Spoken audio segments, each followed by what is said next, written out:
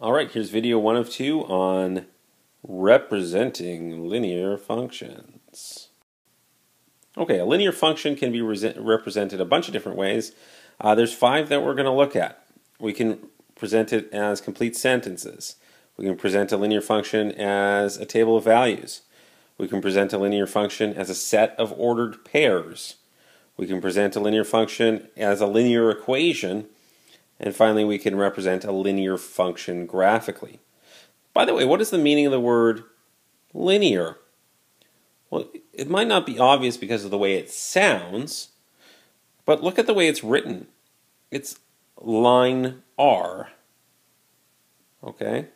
Now, the English language is such that I have to change the way I pronounce that. So I don't say line R, I say linear, and it sounds very fancy and all that. But really, linear just means line-like or line-esque. So that's what we mean by linear function. So let's take a look at a few examples. In fact, this will be the only example we'll look at right here, a cell phone plan, and we'll write it as a complete sentence, table of values, etc., etc. So first, as a complete sentence, here it is. A cell phone plan costs $12 up front and 50 cents per minute of calling. We know that this is linear because it has a constant rate of change. Okay, so the rate of change in this case is 50 cents per minute. So every minute, minute by minute, it only costs 50 cents for that minute. And so it's constantly changing. It's always changing the same way. Okay, our second way of representing linear functions is through a table of values. So we take the same cell phone plan and we can ask, after a certain amount of minutes or time, how much is the total cost? What would the bill come out to? So if you talk for 0 minutes a particular month, it says that you're going to pay $12 still up front. If you talk for 10 minutes in a particular month, well, you pay the $12 plus you're going to pay 50 cents on every minute. So 50 cents a minute times 10 minutes is $5. So that gives us $17 in total cost. And 20 minutes, well, you can calculate this out yourself. That's going to cost you $22. Now, we know that this is linear because the rate of change stays the same. It stays constant. Every time I add 10 minutes, I'm adding $5 to my cost. Another 10 minutes of time, another $5 of cost.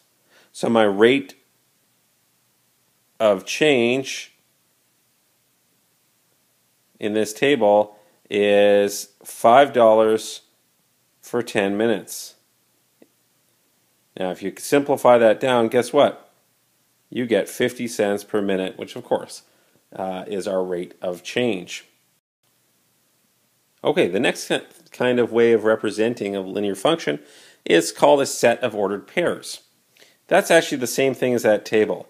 It says that if you do 0 minutes, it costs you $12. If you did 10 minutes, it'll cost you $17. At 20 minutes of talking, it'll cost you $22. Yada yada. In fact, it's just another way of representing that table of values, this time as a set of ordered pairs. Each pair includes one value, which is your input value. That comes from the domain. And every pair also has an output value, which comes out of your range of the function. So for this linear function, the number of minutes is followed by the cost. Okay, and generally, of course, every point that you see below there in a pure math sense is usually written x, then y. X for the input and then y for the output. Okay, next we've got linear equations. So this can be rewritten as a linear equation. Okay, we are dealing with the cost and with time, and we want to relate the two together. Okay, so the total cost, which we'll call C, must equal, well, it's going to equal $12 at first, and then we add something to it, right? We add 50 cents times, we'll call it t, for the number of minutes. Okay, now this is a linear equation here that I'm circling. Okay, a linear equation, basically how can you tell it's linear?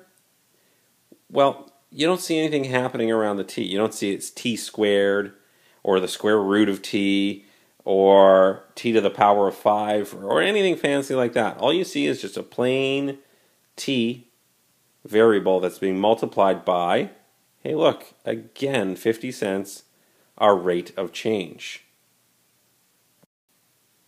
And the final way of representing this is through a graph.